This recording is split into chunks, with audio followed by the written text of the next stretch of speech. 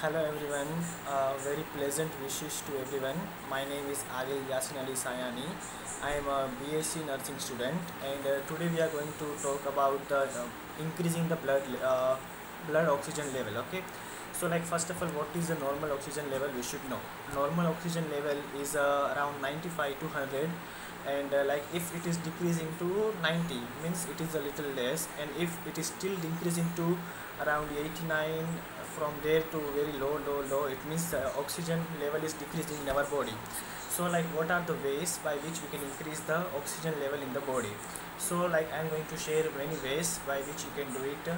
First, natural ways is like you can go in the environment where there are lots of trees, and you can do the breathing exercise. Okay, just take a deep breath and relax. By doing that exercise, automatically your oxygen level will increase. Second is you can drink water, or you can take some foods which are helping you to increasing the oxygen level, like cashew nuts, spinach, blackberry, broccoli, etc. One more way is to sleeping upside down.